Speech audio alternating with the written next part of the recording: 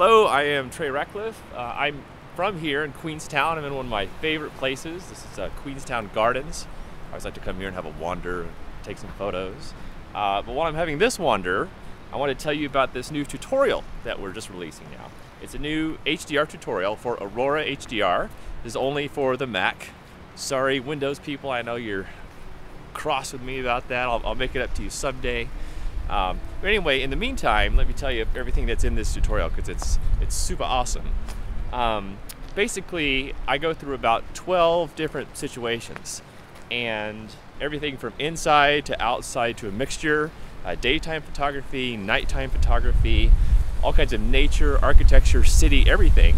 And probably one of the coolest things about it is that the entire tutorial is done just in Aurora HDR.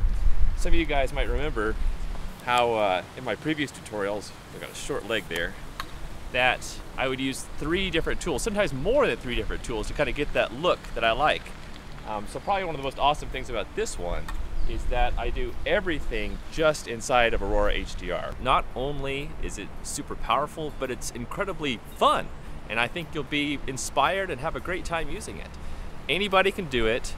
It's really simple, and I think you're gonna have a fun time taking your own photography to the next level.